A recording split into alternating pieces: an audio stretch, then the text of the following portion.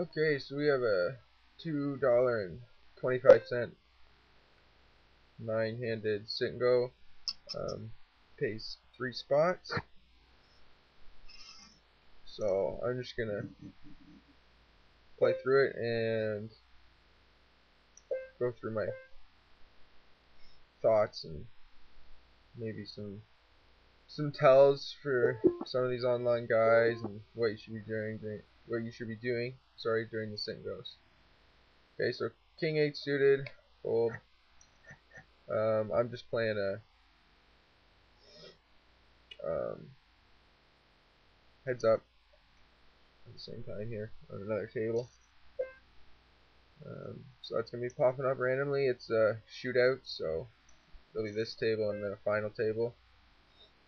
Okay, so 8-7 off, fold. So when you're playing the singles, you want to be watching for certain things like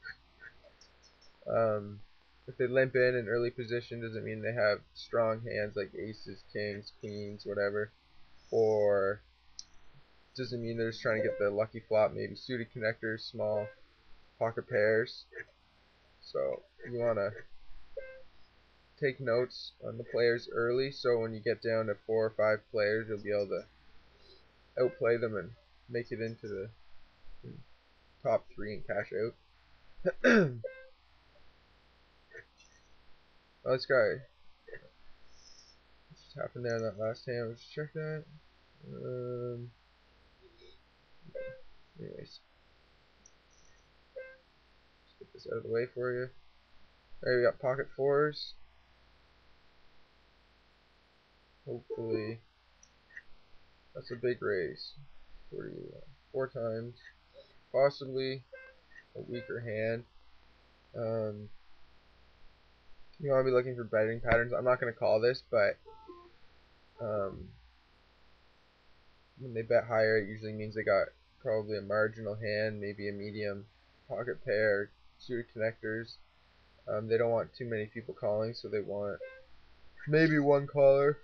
You just got to watch for stuff like that. Of course.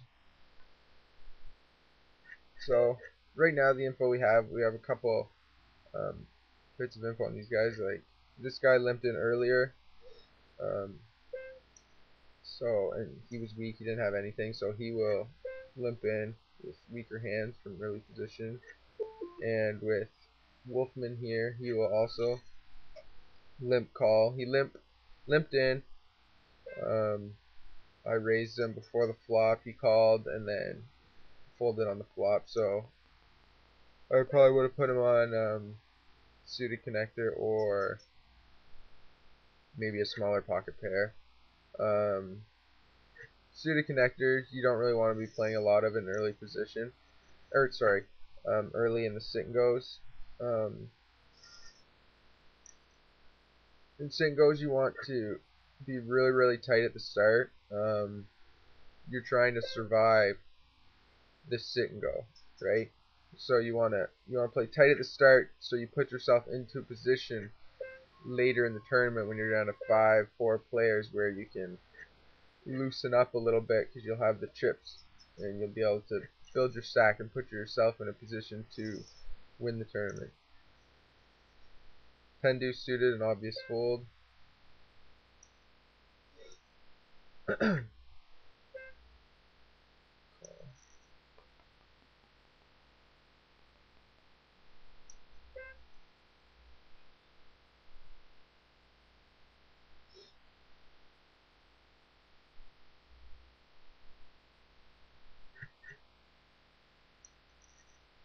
So 4.5 times the big blind there. You want to take a note of that. Just find out what he's got. So he probably was pretty strong there. So he could have just been playing a bluff because he's betting so large. But when he limps in being weak, then if he's probably being really aggressive, he's probably got a stronger hand. So we're just going to make a note of that. Larger bets.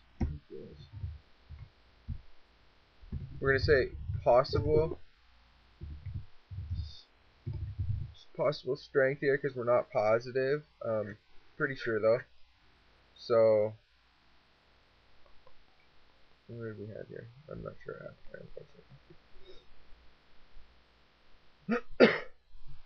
So neither of these guys have anything by the looks of it, which is good. I wanted to see that. What the hell did he limp in with? Okay, so he limped in with 6-7 off. This guy's an awful player, clearly. So we won't have to worry about taking any notes on this guy. He'll be out of the tournament probably in 9th or 8th. 10-4 off. We're going to fold. As you can see, I'm at the final table here for the sit and go. Heads up, sit and go.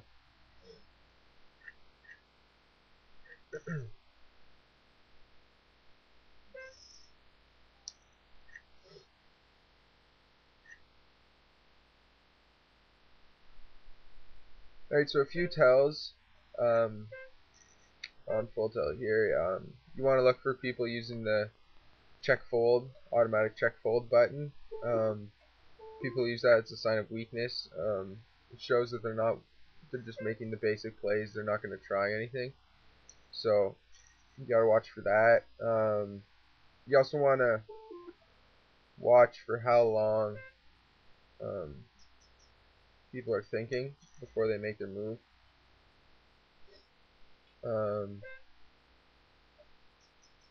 If they're waiting extremely long and then they make a big play, a big raise, it usually means they have a really strong hand. I know it'll say the longer they take, the less sure they are of their hand, etc. But I find that people wait till it's almost out, and then they'll make a big play if they have a strong hand. So you want to watch for that.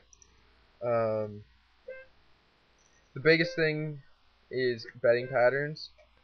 You want to be watching for if they're regularly raising 3 times the big blind, and then they 4.5 it or 2.5 the big blind.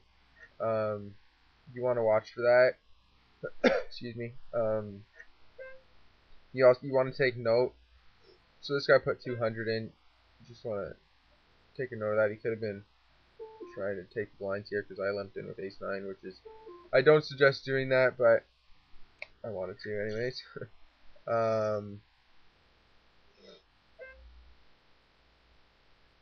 The biggest thing, Jack-9 suited, fold. Biggest thing is the betting patterns, so that's what you really want to be looking for. What it means when they bet less, what it means when they bet more. They bet more, or they're trying to steal the blinds, which is usually what it means. What else? Yeah, so you just want to be looking for that. You want to be paying attention the whole time.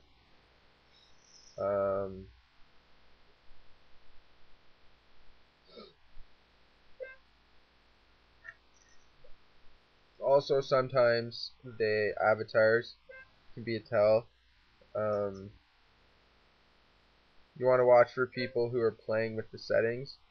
Good players might do it, throw you off, but see these, happy, normal, angry, confused, those sorts of things. What they're stuck in means nothing. But what you want to look for is someone playing around with them. It might mean that they're new to the site.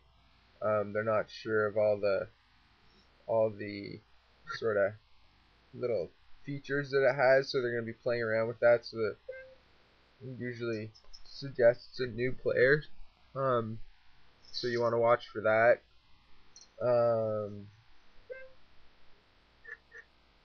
You want to watch for what else?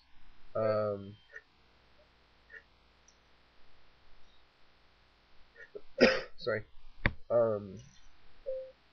Yeah. Anyways,